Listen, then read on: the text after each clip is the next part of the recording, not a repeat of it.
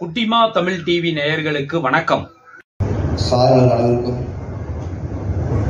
வணக்கம். அடுத்து மனோஜ் அவர்களை வாழ்த்து வந்திருக்கும் எங்கள் அண்ணன் சிவான் அவர்களுக்கு வணக்கம். அவங்க சிவான் அண்ணனை பற்றி பேசிப்போம். சீமானனுக்கு இப்போதான் மேலே கொஞ்சம் நாள் சப்போர்ட்டாக இருக்கணும். அவர் ஒரு நாள் ஒரு பேட்டி கொடுத்தாருன்னா இவர் இந்த கட்சிக்கு ஆதரவாக இருக்காங்கன்னு அன்றைக்கி பூரா பேசிட்டே இருப்பாங்க. அவர் 2 நாள் கழிச்சு இன்னொரு ஏதாவது பேட்டி கொடுப்பாரு, இவர் அந்த கட்சிக்கு ஆதரவாக இருக்காருட்டு அது ஒரு நாள் தான் ஓடிட்டு இருக்கும். அதுக்கு பிறகு பேட்டி கொடுப்பாரு, இது 2 கட்சிக்கு இல்லை, இவர் அந்த கட்சிக்கு ஆதரவாக இருக்கான்னு போகும்.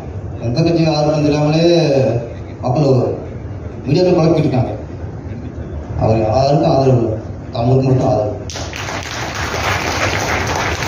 அதனால் நம்பிக்கை இருக்கு. அண்ணன் என்னைக்குமே தமிழ்நாட்டுக்கும் தமிழர் மட்டும் ஆதரவாக இருப்பார். இது ஒரு சுதரான நேரம்.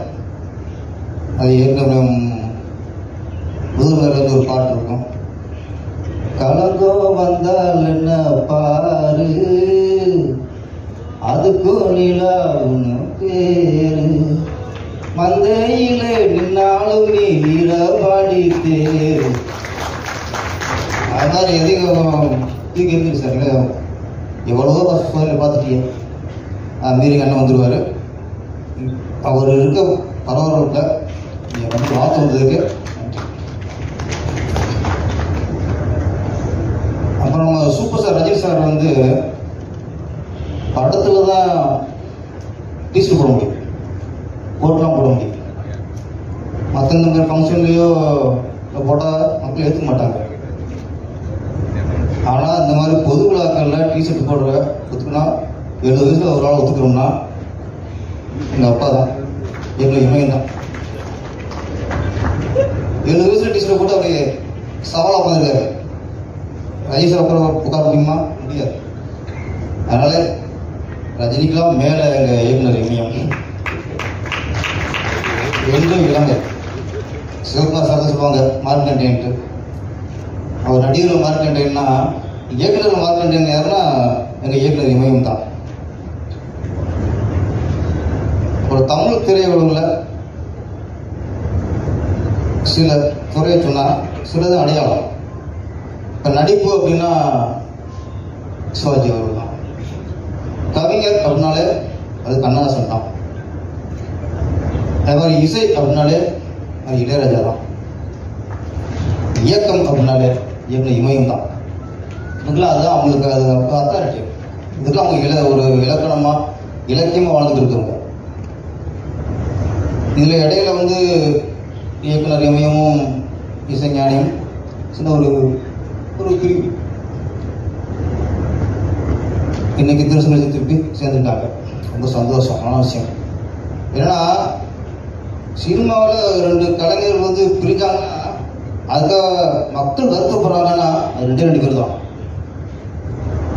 பாரதிராஜா இளையராஜா. மக்கள் வருத்தப்பட்டது என்னடா அவங்க பிரிஞ்சுட்டாங்க.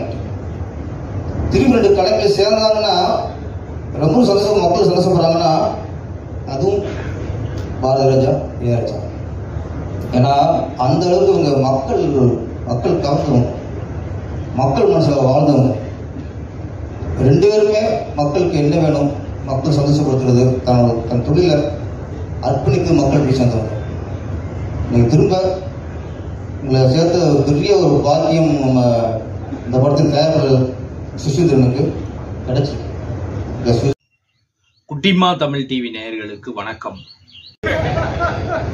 சீமான், நீ வந்த உடனே ஏதோ பண்றப்பா. ஒரு அழகான மேடை, இயக்குனர் இமயமும் எங்கள் நடிப்பு தென்றல் கலையுலக மார்க்கண்டேயன் 2 பேரும் இருக்கிற ஒரு மேடை. 2 பேருமே யதார்த்தமானவங்க, ஒரே தெருவில் வாழ்ந்தவர்கள். அந்த தெருவில் 2 பேருக்கு நடுவில் நான் ஒரு வீட்டில் வாழ்ந்தவன். அதை கார்த்திக் சொல்ல போயிட்டான். தம்பி ரொம்ப காமெடியா இருக்கும். அந்த கிருஷ்ணா தெருவே ஒட்டுமொத்தமா கலைஞர்கள் தெரு. அவங்க 2 பேருக்கு நடுவில் நான் சிக்கினதுனால நான் தப்பிச்சிட்டேன். நல்ல பேரோட ஒரு முக்கியமான விஷயம், மனோஜ் பாரதிராஜா அவர்களுக்கு என்னுடைய வாழ்த்துக்கள். அது மட்டும் இல்லை, நான் ரொம்ப வருஷத்துல இருந்தேன்,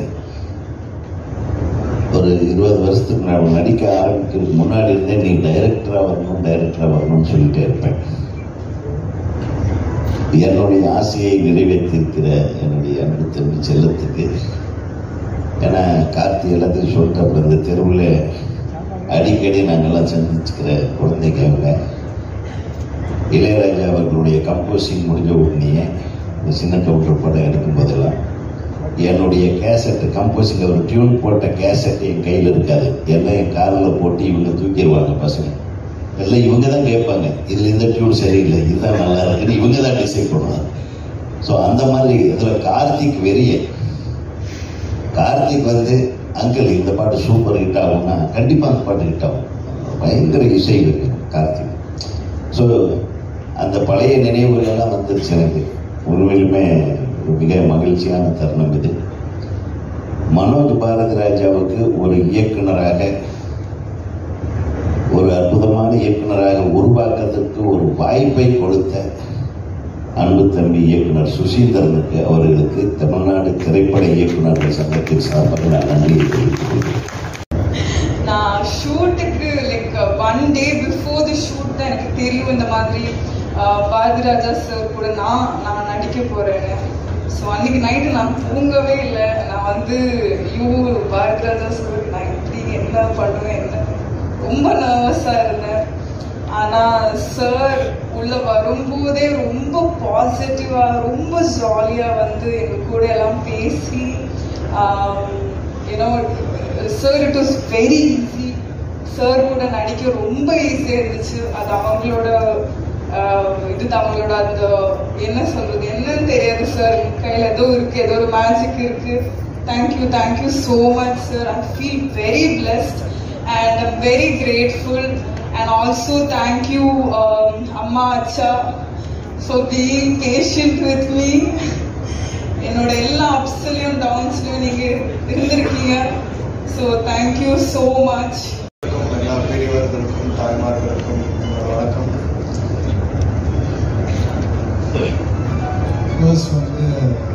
என்னோட அண்ணன் சுசீந்திரன்,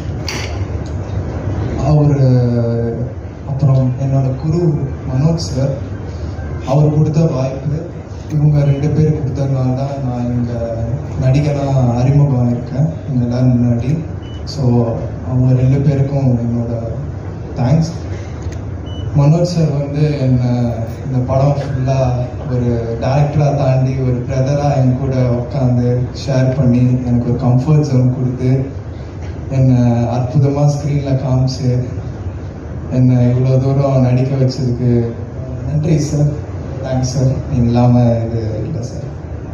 அப்புறம் இந்த படத்தில் எனர்ஜியை தாண்டி அவங்களோட ஒர்க் போட்டிருக்கிற அசிஸ்டன்ட்ஸ் சூர்யா அண்ணனும் கவின் அண்ணனும், அவங்களுக்கு ரொம்ப தேங்க்ஸ் சொல்கிறேன் இந்த இடத்துல.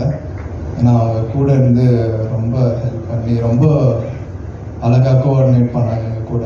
அவங்களுக்கு ரொம்ப நன்றி. அப்புறம் என்னோட கோ-ஆர்டிஸ்ட் லக்ஷனா நக்ஷா ரொம்ப கூட இருந்து ஒரு நல்ல ஃப்ரெண்டாக நல்ல ஜாலியாக என்ன அப்படியே ட்ராவல் ஆகி இப்போ ட்ரெய்லர் லான்ச் வரைக்கும் வந்திருக்கு. ஸோ அவங்களோட இந்த ஒரு ரிலேஷன்ஷிப் ரொம்ப பியூட்டிஃபுல்லாக இருந்துச்சு இந்த மூவியில். அனைவருக்கும் வணக்கம். மேடையில் உள்ள அனைத்து கலைஞர்களுக்கும் வணக்கம். பேசிக்கலாக க்ரௌடை பார்த்தாலே எனக்கு ஆஃப் ஆகிடும். பேச வர படம் பண்ணிட்டே பேசி தான் ஆகணும். அதாவது என்னுடைய பயணம் ஒரு இயக்குநராக ஆகணும்னு சொல்லி கிட்டத்தட்ட ஒரு 18 வருஷம் போராட்டம். என்னுடைய முதல் குரு இயக்குனர் மணிரத்னம். அதுக்கப்புறம் அப்பா கிட்ட தமிழ்ச்செல்வன் வரைக்கும் ஒர்க் பண்ணேன். ஒர்க் பண்ணி முடிச்சுட்டு அவர்கிட்ட நான் போய் சொன்னேன், I want to do a film. இல்லை நீ நடிக்கப்போ, இல்லை சத்தியமாக முடியாதுன்னு எனக்கு அவருக்கு கிட்டத்தட்ட ஒரு எனக்கு தெரிஞ்ச ஒரு 5-6 மாதம் சண்டை. என்னை எப்படியோ கன்வின்ஸ் பண்ணி என்ன சொல்கிறேன்னா, என்னுடைய நான் நடிக்க வந்து என்னால் பண்ண முடியல, நான் ஸ்க்ரீனில் பார்க்கணும் அப்படின்னு. சரி, அவருடைய வேண்டுதலுக்காக நான் பண்ணது. இதில் எனக்கு ஒரு பாயிண்ட் பொறிச்சுது. என்னன்னா, இவனை அறிமுகப்படுத்திட்டோம், தாஜ்மஹால்னு ஒரு படம் வெளியே வந்துருச்சு, ஆனால் பெரிய சக்ஸஸ்ஃபுல்லான ஒரு ஆர்டிஸ்டாக வரல. ஸோ இவனை நான் டைரக்டரை இன்ட்ரடியூஸ் பண்ணி அதுலேயும் ஏதாவதுன்னா அப்படின்னு ஒரு பயம் அவருக்கு கண்டிப்பாக இருந்திருக்கும். இது அவரே சொல்ல மாட்டாரு. ஸோ அந்த போராட்டத்தோட தான் என் வாழ்க்கையை வேற ஒரு திசையை நோக்கி போச்சு. அதுக்கப்புறம் இவ்வளோ வருஷத்துக்கு அப்புறம் சுசி சார், இயக்குனர் சுசி சார், ஏன்னா எனக்கும் அவருக்கும் வந்து ஒரு நல்ல பரிச்சயமான பழக்கம். என்னன்னா, சாம்பியன்ல நடிச்சிருக்கேன், ஈஸ்வர்ல நடிச்சிருக்கேன். அந்த டைம்ல வந்து படங்களை பற்றி நிறைய பேசுவேன். ஸோ அவர் ஸ்கிரிப்ட்ஸ் எனக்கு சொல்லியிருக்காரு, நான் அவருக்கு பேசி நிறைய கதைகள் சொல்லியிருக்கேன். அதில் எங்கே இம்ப்ரெஸ் ஆனாலும் தெரியல. திடீர்னு ஒரு நாள் கூப்பிட்டாரு, படம் பண்ணுறீங்க, ஒரு லைன் சொன்னார், நல்லா இருந்துச்சு. அவர் சொல்லி முடிச்சு எல்லாம் நாங்கள் ஏற்பாடு பண்ணி 15 ஷூட்டிங் பண்ணோம். அவ்வளோ ஸ்பீடாக வந்து நான் எதிர்பார்க்கவே இல்லை. அதே மாதிரி இந்த படத்தையும் மிக விரைவில் முடிச்சோம், குறைந்த நாட்கள். இதுல எனக்கு பெருமையான ஒரு விஷயம் என்னன்னா, எங்க அப்பாவை இயக்குனது தான். என்னன்னா, முதல் நாள் ஷூட்டிங் அவருக்கு நடிப்பு சொல்லி கொடுத்துட்டு இருந்தாங்க. என்னை பார்த்து என்னடா பழி வாங்குறேன் அப்படின்னாரு. அந்த காலம் வேறப்பா, இந்த காலம் வேற. சரி, ஏதோ சொல்றது செய்யறேன். ஆனால் நான் என்னென்ன எதிர்பார்த்து கேட்டனோ அதை எல்லாத்தையும் பண்ணியிருக்காரு. நீங்க பாருங்க. இதுல அடுத்த ஒரு பெரிய விஷயம் என்னன்னா, ராஜாப்பா எனக்கு ஒரு பெரிய வருத்தம் இருந்தது. நம்ம நடிகனான பிறகு அவருடைய இசையில நடிக்க கூட இல்லையே. அவருடைய மகன் இசையில நடிக்கிறதுக்கு காரணம் வந்து சுரேஷ்காமாச்சி, அவர்தான். மாநாடு ஒரு படம். ஸோ இவர் இதுல பண்ண முடியலன்னா, என்னுடைய முதல் படத்துக்கே அவர் தான் இசையமைப்பார். அதை விட பெருமையான ஒரு விஷயம் எனக்கு எதுவும் இல்லை. கடவுளா எனக்கு கொடுத்த ஒரு வரப்பிரசாதம் எங்க அப்பா ராஜாப்பா. அது போக ஷாம் ரொம்ப நல்ல பையன். முதல் நாள் கட்டப்பட்டு நின்று அவனை காம் பண்ணி ஒரு லெவலுக்கு டியூன் பண்ணி கொண்டு வந்து ஒரு 2-3 நாள் செட் ஆகிட்டான். அந்த பையன் நல்லா பெர்ஃபார்ம் பண்ணியிருக்கான். அவனுக்கு அந்த பேஷன் ட்ரைவ் நிறைய இருக்கு உள்ள. கண்டிப்பாக become a very good actor Sham. அதே மாதிரி ரக்ஷனா 4வது நாள் அவருடைய பெர்ஃபார்மன்ஸ் பார்த்துட்டு எனக்கே ஒரு மாதிரி சுத்திரிச்சு தர. What are performer. She is like a kind of a young prodigy சொல்லலாம். ரொம்ப நல்லா பண்ணியிருக்காங்க. இந்த படத்தில் ஒரு மிகப்பெரிய பேர் கிடைக்கும். அதே மாதிரி நக்ஷா வந்து பயங்கர பிளேஃபுல் அது இதுன்னு இருந்தாலும் ஒர்க்குன்னு வந்துச்சுன்னா ஷீ இஸ் வெரி சீரியஸ். இப்படி ஒரு பங்க்சுவாலிட்டி இந்த யங் ஏஜ்ல நான் பார்த்ததில்லை. எங்களுக்கு முன்னாடி ஸ்பாட்டில் போய் உட்காந்துருப்போம். நல்லா வருவாரு. ஓகே. அதே மாதிரி ரியாண்ட், she sitting here, she is done a role. எல்லாமே பிளசண்டா பண்ணியிருக்காங்க. It's a feel good film. கண்டிப்பா உங்களை எல்லாருக்கும் பிடிக்கும். ஃபேமிலியோட வந்து படம் பார்க்கலாம். அதுக்கப்புறம் நான் ரொம்ப தேங்க் பண்ண வேண்டியது வந்து என்னோட ஒய்ஃப், என் குழந்தை.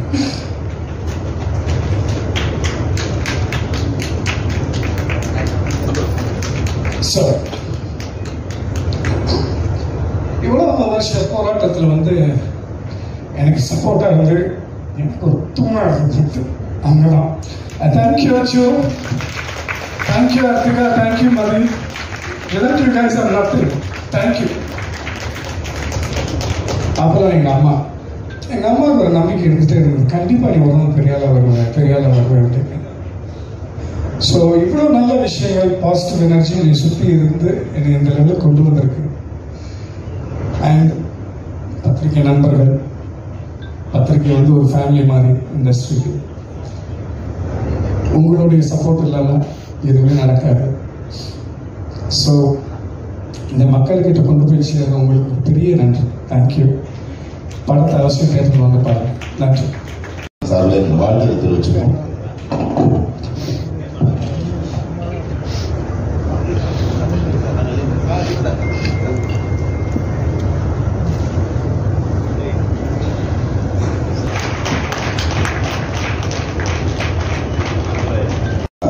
அவர் வந்து இன்னும் டைரக்டர் நம்பர் ஆகல. அவன் ஆக மாட்டேன்டான். இப்போ எதுக்கு அசிஸ்டன்ட் டைரக்டர் ஆகிட்டா?